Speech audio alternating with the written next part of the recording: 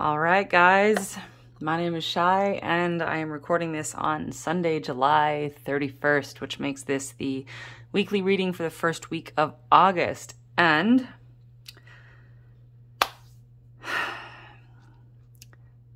I have like 8,000 different things I could say.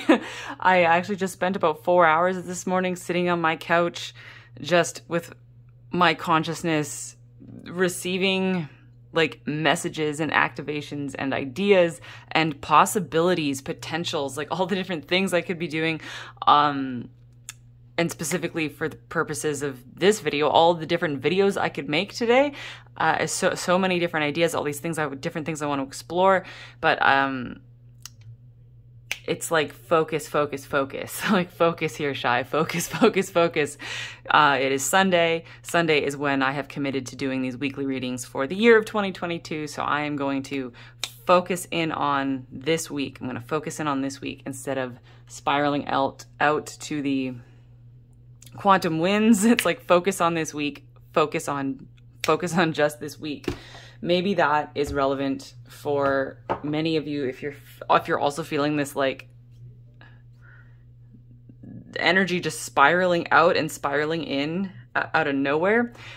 So I do know that the sun is trine to Jupiter today, so that is part of this influence. So that's gonna fade by the end of the week. That's not the only thing that's going on here, but definitely relevant. This expansive Jupiter influence.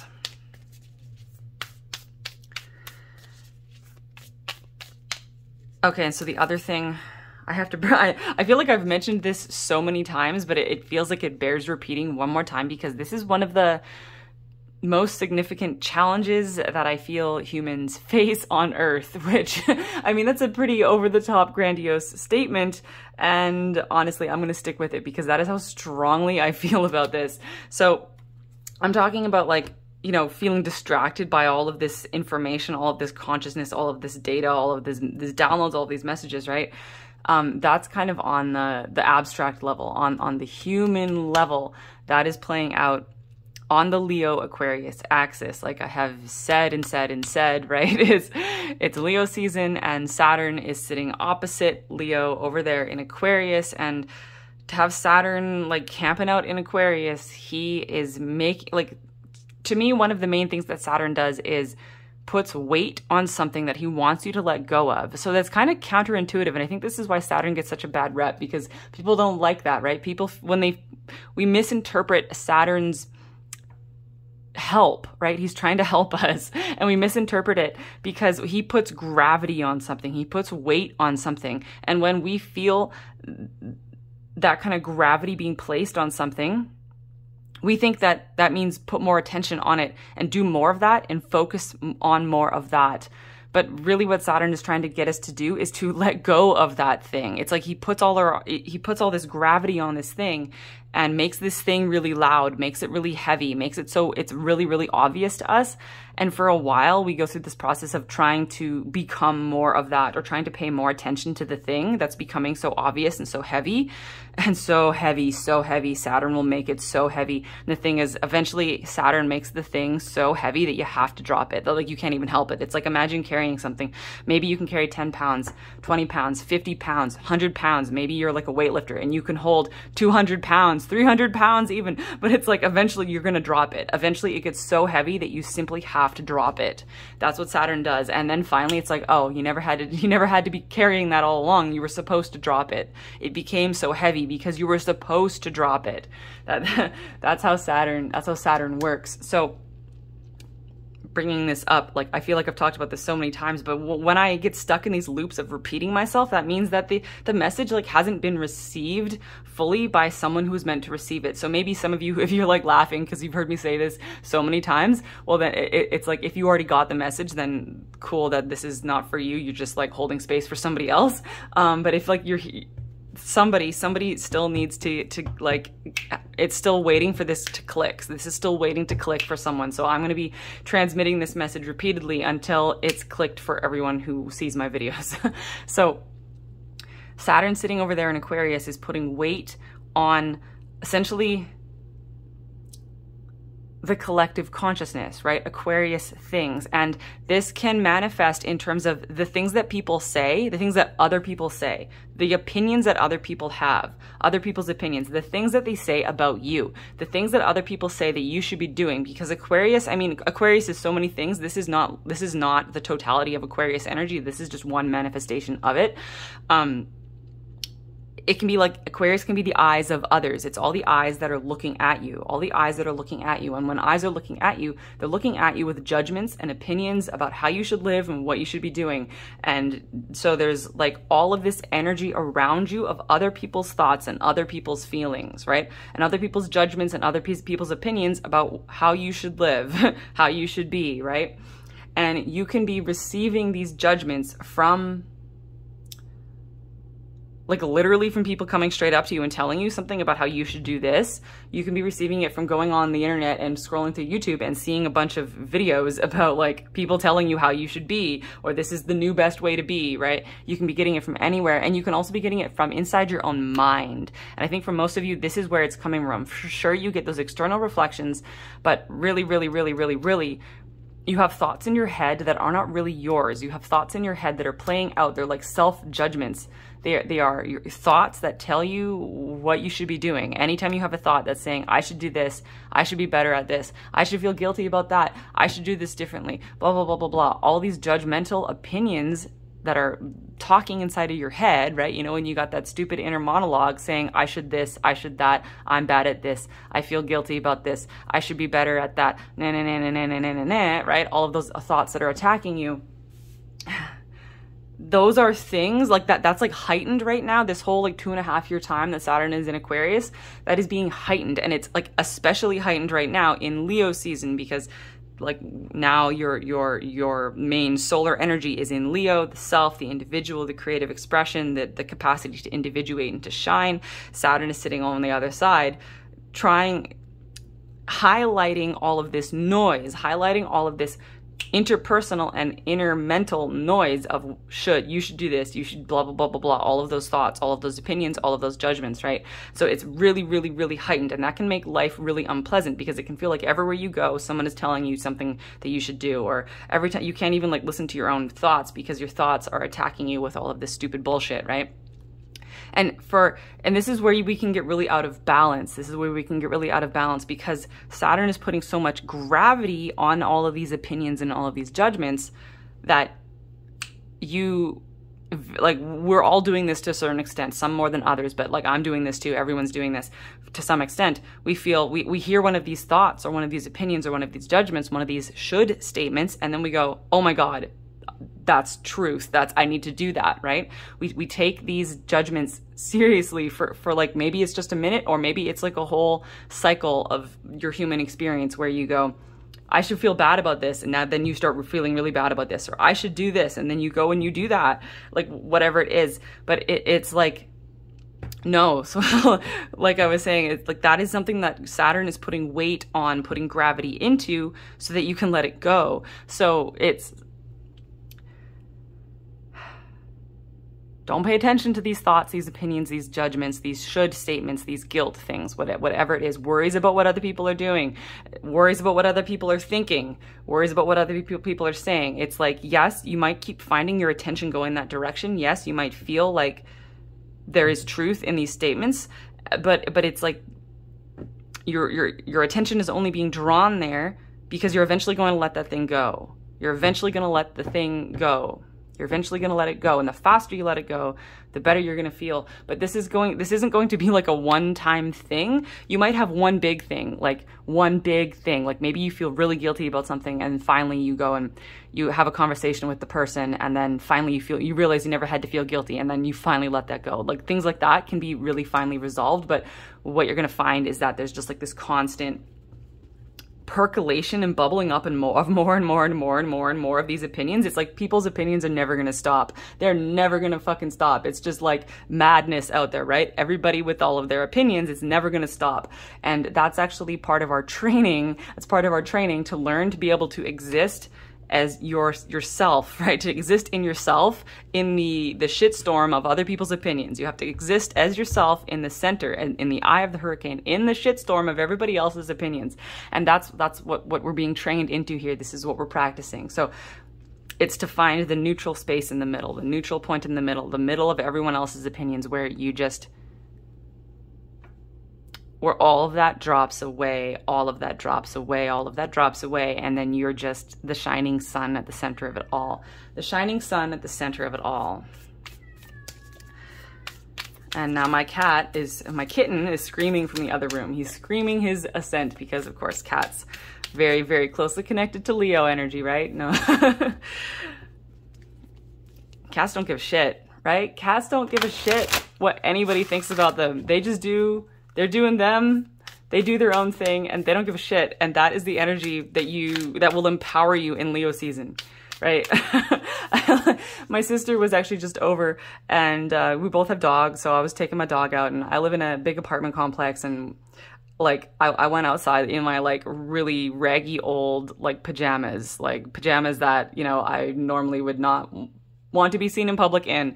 And she kind of was like, "You really gonna take the dog out wearing those pajamas?" And I was like, "Yeah, like I don't got time for this shit. I'm gonna go out. I'm gonna take my dog outside wearing like looking like anything. I will look like anything when I go outside to take my dog out, right?" It's like I don't have the energy to care about other people's judgments about what I'm wearing when I take my dog outside. And I could tell like she was like getting on board with that, right? She was like, "Yeah, like I like that's a good vibe. That's a good vibe. I could tell that she kind of wanted to be more like that, but also that she was kind of not quite ready, yeah, to like expose her pajamas to the world, right?" So you can be in a process. You can be in a process of this, and just keep practicing it, like practicing anything else that you practice. It's a practice that you have. It's a practice that you have. And this week in particular, so I went on like a huge whole tangent that I did not know I was going to be going on. Like I said, there's like 800,000 million different things I feel like I could talk about right now, transmit today. So many messages from all different corners of the cosmos. And I didn't know that was going to be the one for this week. But there's also this thing about this week where this is like a cleanup week. A cleanup and recalibration week, because it was just the Leo new moon, and of course we're going to be heading up to the Aquarius full moon, you know, in a couple weeks here, a week and a half or whatever, and Lionsgate on August 8th, that big portal. So, but this week is a little bit of an in-betweener. It's an in-between week, and that's really good. That's really good, because we could all use like a minute. We could all use a minute to kind of like, it's like either clean up or catch up, or maybe for some people it's both. Some of us have cleaning up to do. Like I actually had to like vacuum my carpet and wash my sheets before as I do these readings. I'm almost always recording them in my bedroom next to my bed, and I was like, I need everything clean before I turn on the camera. I need clean energy for the video, so I had to vacuum the floor and clean the sheets. And I did something very strange. Well, out of character for me, right? Out of character. This is how out of character it is. I can't even remember what it's called. I ironed this cloth because I put it down and it was all wrinkly. And the thing is, as I'm sure you all notice, my videos, these cloths typically are wrinkly. As you can tell, like, you know, making things look really nice is not really my forte. I'm not like visually artistic at all. And I also just like don't notice things like wrinkles, and I don't care about wrinkles. I've never cared about wrinkly fabric, but the moon is in Virgo right now. And I was like, I have to iron this. And it was really funny. I had to like go into my closet and find my iron because I've only used it like once in the 10 years that I've had it. So, but I ironed today, and does not look nice. Does not look nice. Thank you, Virgo, for inspiring me to iron this sheet. Yeah, so clean up, or what was the other thing that I said? It was another C word. Clean up, or I don't remember now, but you guys know. You can turn back the clock if you need to. Protection, 24. Let's see what else I pulled here. Kind of shifting gears. Let's get to the cards. Longing for home. We the Hathors. The Crowning. And Brothers of the Rose. this is super cool. This, especially following the message that I had just channeled, that's Saturnian message, right? This is like a shift in the energy, because it's like, why are we cleaning up? Why are we cleaning up and like shifting this energy? We're like making way for a much more supportive environment is what this is. We're making way for a much more supportive environment. It's like whatever happened for you over the Leo new moon, but even stretching backwards all through Cancer season and even like the last few months, this feels like a rather kind of large shift. A lot has been shifting out to, I'm like literally seeing like a round table, a round table, but it's like before the round table was set, before the round table was ready for the collective to sit, right? Before the round table was ready for the collective. And now I'm getting massive shivers, right? Massive shivers. So this collective theme, this is going to be going all the way up through the Lionsgate portal and into the Aquarius new moon. Something is getting prepared for the collective. Something is getting prepared for the collective to come together. The collective, your collective, big emphasis on your collective. So there are many collectives, many round tables, and something is, it's like, it's being prepared. It's being prepared. You are being prepared, and you have been preparing the way for your collective to sit at the table. And okay, I'm going to tell a little bit of a story that illustrates something to do with this energy. You might not get really how it's connected, at least not yet, but let me just tell the story. So this just came out. This just came out actually on the Leo new moon. I was at back home with my parents. It was a family reunion, and my husband like let slip a big secret. Like it was a really funny one. Like it was like a good thing. So we used to live in this 50-year-old piece of crap single wide trailer on the side of the highway. For 3 years, this is how we lived.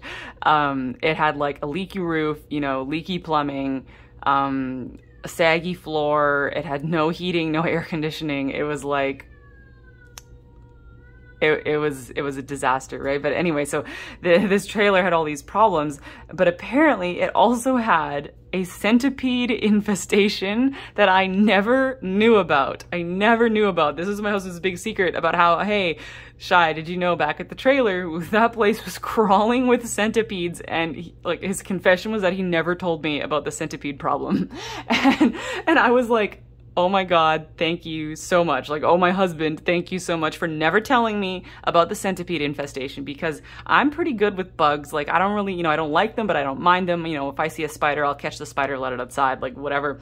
But I have a thing about centipedes and millipedes, right? And either, it's like, if it's got more than eight legs, I'm out, right? And those long, creepy crawlies, blah, like I can't even think about them. I am so skeeved out by centipedes. I can't deal with them. So my husband knew that, like, to just never tell me about the centipedes. But think, I lived in this place for 3 years and I never saw a centipede. I never saw, for 3 years, I did not see a centipede ever. And apparently this whole time he was like catching them and taking them outside and stuff. And like, I never even saw him do that. I never knew. And apparently my stepson knew about them too. And this whole time they just like kept this big secret from me of all these centipedes. And I was like, I almost couldn't believe it, because I'm pretty aware of what's going on in my house. Like whenever, you know, the guys are doing something, I always know what they're up to. They're always up to something and I always know what they're up to. It's like, I'm just very, very aware of like what's happening in my house, or like, so I thought, right? So I thought. Turns out that they kept this whole centipede secret for 3 years and never told me until now. But so this story isn't so much about the secret keeping. That's maybe a side point here. But the thing is that this was something that I never saw. That was allegedly my home was crawling with centipedes. That's totally skeeved me out, but I never saw them. They were like invisible to me. This was like ignorance is bliss in the best kind of way. I never ever saw them. So to me, it's like, well, like they were never there. The centipedes, as far as I'm concerned, were never in my reality. They were never in my reality. I coexisted with them side by side. Like, these are centipedes. And apparently there were instances where like, there was one like right next to me or crawling right by me, and like I would turn away and my husband would catch it, like, and I would never notice. It was like ignorance is bliss on a fantastic level. So I coexisted with centipedes, and centipedes are like my greatest fear, like in terms of bugs getting into my house, right? Such a big fear. I coexisted with them. I never knew a thing about it. And then I moved, and now I live in a centipede-free zone, and feel into that, how you can live right next, like right with something. You can live with something and never know it. You can live with something and never know it. So, you know, maybe like to hook this back into the Saturnian message from the beginning of like all these people's opinions and thoughts and feelings, and including these thoughts and feelings that get into your head and like start going in your head, right? You can coexist with those as if they're centipedes, right? You can coexist with them and never know that they are there. You don't need to be noticing them. In fact, noticing them doesn't serve you, right? If my husband had like, you know, gone like honesty is the best policy and like, you know, we always tell each other everything, we don't have any secrets from each other, well then I would have known about the centipedes and I would have lived there for 3 years totally skeeved out about the centipedes and always worried about them crawling on me. Like, how would that have been better for me? Like, I immediately thanked him for not telling me about the centipedes. It was like, why would I need to know? He was on it. He was trying to handle the centipede problem, whatever, right? Like, I didn't need to know. I did not need to know. So sometimes we don't need to know. Sometimes you need to know what you don't need to know, right? And like not knowing is protection, right? Sometimes not knowing is protection.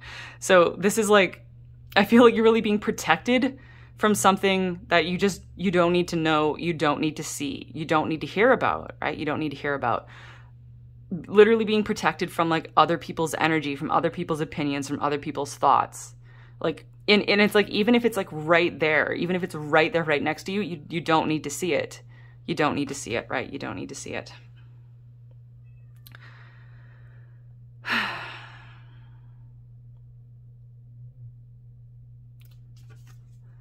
This is an interesting card. I don't know how to pronounce this. It's a Gaelic word.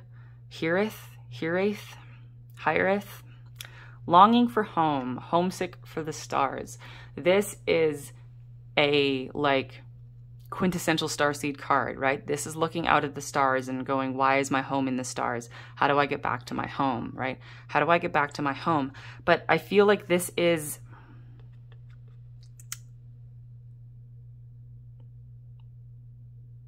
I'm hearing in my head like, this is not the way. This is not the way. This is not the way, right? So for some of you, another round of like what I would call like starseed healing, right? Starseed homesickness healing.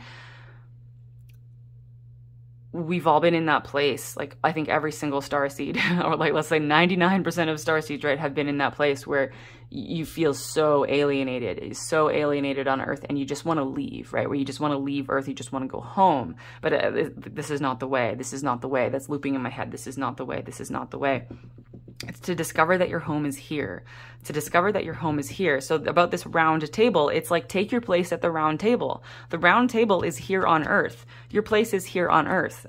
The round table is here on Earth. And this does not mean for you to feel alienated and homesick, or to feel like, it's to know that your home is here. To know that your home is here. And I actually just played that out very interestingly because, so, you know, I'm from Canada and I moved down to the US because my husband's American. And the symbolism of that, like it hits me. It's really deep, right? Because I go south and cross the border. I went down south and crossed the border. And it's this descent thing. It's descending down into the border. It's descending down into the southern lands. It's descending down into a place that, I love living in the US. I'm not here to like say anything bad about this country, right? I have a really great life here and I love living here. But like, there is this thing where like everything in the US is a little more like intense, and there's a little bit more chaos here. So like to me, it mirrors the descension journey from source, right? It mirrors this descension journey of coming down into this place of chaos, And it took me years, actually. It took me years of, I never felt at home here, right? I didn't feel at home here. And when I said the word home, I would refer to my hometown. I would refer like back to Vancouver. I would refer to Vancouver, Canada as my home. And an interesting thing just happened when I was just back home in Vancouver, in my hometown outside of the city. And every time I said the word home, I was referring to my home here in the US, right? I was referring to my home here in the US because that's where I live now. This is where my stuff is. This is where my husband and my stepson and my animals are. This is my home. This is my home. And so there was a switch. There was like, and I saw that my parents noticed it and they were perhaps a little bit weirded out by it, right? But I noticed this switch in what I thought of as my home, right? What I thought of as my home. I used to say, I want to go home, and I meant returning to Canada. And now when I say home, I mean down here, my home in the US. And I know that my home is going to move, right? I don't plan on living in where I live right now forever. I'm going to move to other places, and home will change, home will shift, home will go with me, right? Home will go with me. I make my home wherever I go. So, you know, some of you maybe have had similar experiences, right? Of like playing out the journey from source, playing out your soul's journey, or playing out your starseed journey, and like the transplantation of your home, playing that out in the physical, that really like reflects and represents your soul's journey, right? Your soul's journey. And so there is like this, potential right now for you to find your home and find that it is on earth, right? And that doesn't mean that it's going to be your home forever, but you're going to find your place here. It's about finding your place here. It's again, it's the round table. It's take your seat at the round table. There's a place for you at the round table. There is a chair at the round table with your name on it.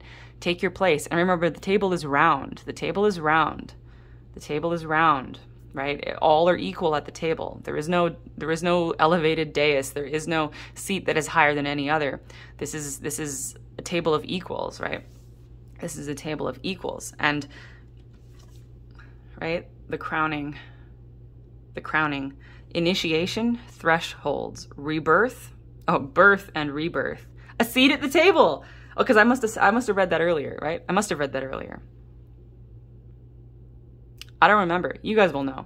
I don't I don't remember. So anyway, clearly this message about the table, right? And it's like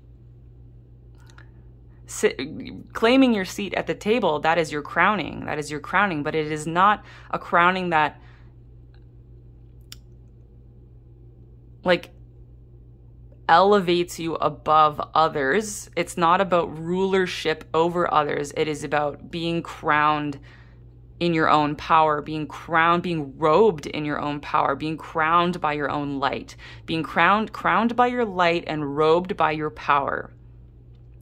Take your seat at the table, right? Take your seat at the table. Surrounded by brothers and sisters. Look at this energy, right? We have feminine and masculine energy coming through in balance here. We the Hathors, deep love, mother's milk, birth as a portal, and brothers of the rose, sacred masculine, honor, protection, and support. This particular card, brothers of the rose, this is really similar to, what deck is this from, right? This is from the Rose Oracle. There's a similar card in the Starseed Oracle, which I think it's called Star Brothers, right? Star Brothers. These energies come through when I'll say like your soul siblings come through. This includes, okay, I gotta say Zetas for some people. I have to throw out Zetas. So the Greys, the Zeta Reticuli, the Zetas, like coming through like on a physical level for some people.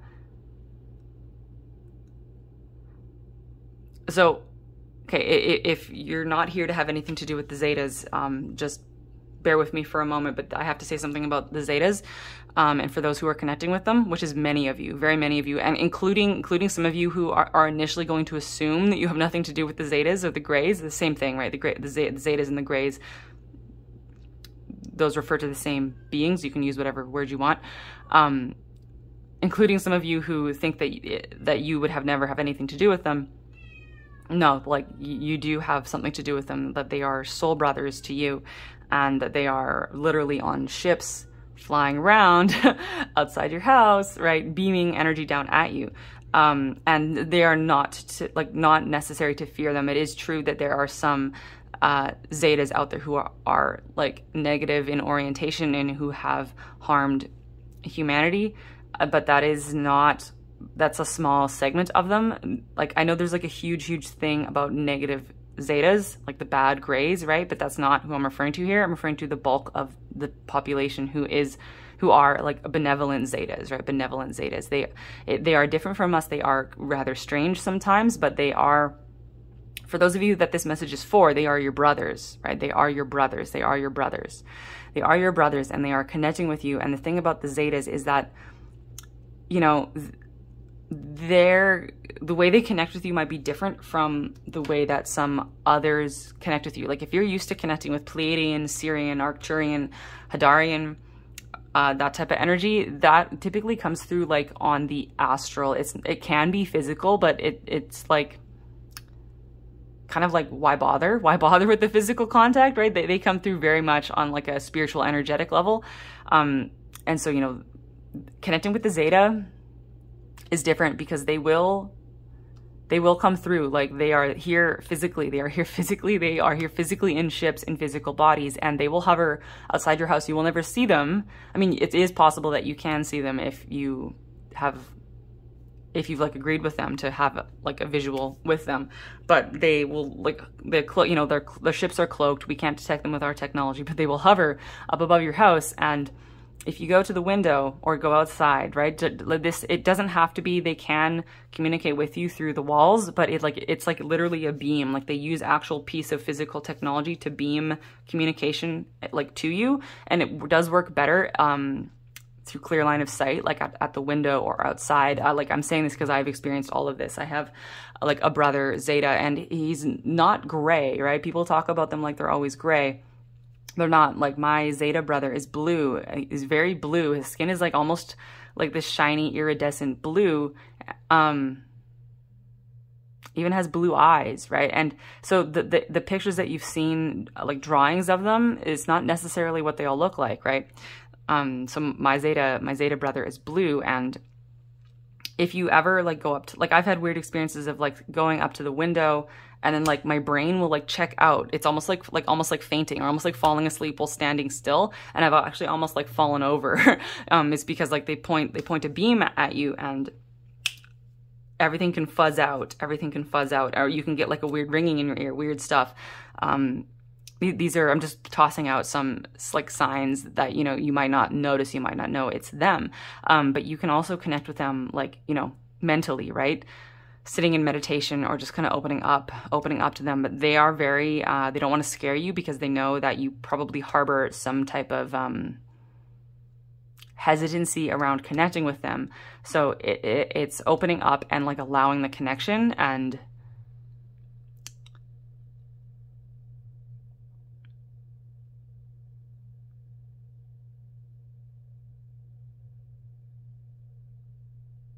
yeah, like I'm just taking a minute to tune in. They're like, we don't want to scare you. It's not necessary for you to see us. We don't want to scare you. It's not necessary for you to see us. Like they're saying, there's a lot we do behind the scenes. There's so much we do behind the scenes, and they're actually like we're watching you. but it's like, I know that might sound creepy, right? I know that might sound creepy, but it's like they are like, it's not so, I would retranslate that to say it's not that they're watching you, but although they are watching you, but they're watching over you. They're watching over you. They're watching over you. But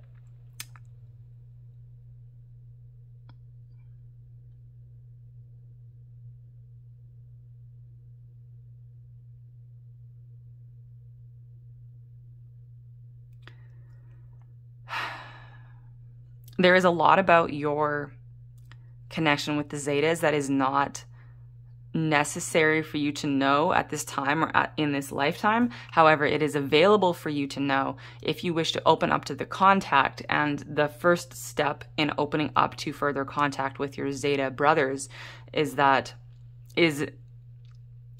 dropping out of the fear of communicating with them, dropping out of the fear of connecting with them, dropping out of the fear, because they don't want to scare you. They don't want to scare you. And they understand that you have an exquisitely sensitive emotional body, and your emotions are actually beyond their understanding. I mean, they have studied the human emotional experience and they understand it intellectually, but your emotional experience is beyond that of theirs. So they do not have a full visceral understanding of your emotions. They just understand that you have complex, all of you on some level have like complex feelings and emotional reactions to them. And so there needs to be like permission on your part, like give permission to yourself to kind of open up and work through these fears of connection, And then I was like, how is this like weird, like so random, right? I don't typically like think about talking about starseed stuff like really in depth in a random, like in a weekly reading, but that's what wants to come through. So that's clearly for someone. And I was like, how is this related like to anything this week? But this is also on the Leo Aquarius axis, right? Here what they're showing me is like Zetas, they're very much an Aquarian energy because they're so mind-based, they're so mentalized and so into high technology to the point where like, you know, they like, I could say they lost their humanity, but it's not really, obviously like they weren't human, right? But they like lost the ability to like procreate physically, right? They like lost parts of their bodies, they lost emotional sensitivity, and they have spent a long time like regaining these things, right? These things. So they're very, very much like an Aquarian type of energy, and they are what they're showing me right now. Like my one Zeta brother, who is my only Zeta contact, he's showing me that they see us, the Zetas see humans as opposite to them. So they are Aquarius and we are Leo, right? They are Aquarius and we are Leo. That's how they see us. That's like they're saying like that's a really good, you don't need to take like the zodiac equivalents to literally, but that's a really good metaphor. That's really good symbols for how we can see our relationship. It's like we're opposite poles. And so they are likely to come through more strongly whenever the Leo Aquarius axis is being lit up. And so we're going up to the Aquarian full moon. So it's a really, like, it's just a really easy time for you if you want to connect with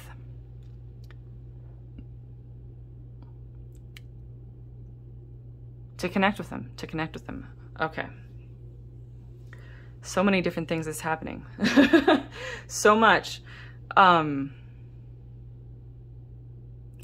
Just as an aside, I'm almost thinking, should I like cut this video up into pieces and like post it separately? Because I feel like there's so many different messages here, but maybe I'll just put timestamps so that you can get the message that's for you. It's just, okay. And so to get the meta message here, right? The meta message, this is something that I practice where it's not just like, you know, reading the energy or reading the cards to get the message. It's also like reading myself and like reading the chaos of my thoughts, reading like observing the way I'm talking and seeing like what is going on here, because my way of being when I'm doing a reading is also a symbol that I can read. It is also a pattern that I can read to get the meta message. So the fact that I'm sitting here and this reading has contained like such holy, like, messages that seem completely separated from each other, completely disjointed, and yet they are united in one video. Isn't that also representative of the Leo Aquarian axis, right? Because you got Aquarius, which is all of these different parts all coming together in one constellation, and then Leo, which is like everything coming together in like the unity of one sun, right? The unity of one sun. So on a higher abstract level, you're going to be seeing that type of theme, things that seem completely unrelated. This could be, you could find yourself, I don't know, like sitting in a car or on a trip or in a house or something with a group of people who like have like nothing in common, like nothing to do with each other. And you're like, why are we all together in this, right? How are, like, what? Or you could be watching a video like this and there's all these different messages and you're like, what? How are these all connected? Or you could, like, if you read tarot yourself, right, you could flip up some cards and you could go, what? You know, because sometimes you flip up some cards and you go, these don't appear to be connected in any way, right? Like, what's the message here? I don't understand. Why are there so many different messages?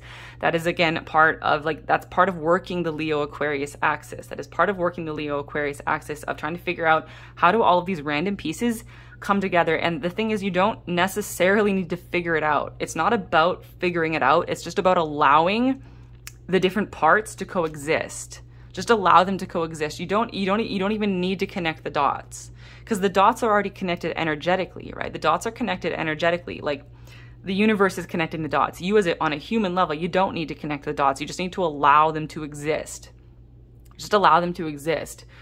So, like, in the same spot. Just allow all of the random parts and pieces to exist in the same spot. So that also means your quest for understanding and your thirst for knowledge and your so like I'm laughing because like Scorpio moons are not going to enjoy this, because Scorpio moons are on like an eternal quest to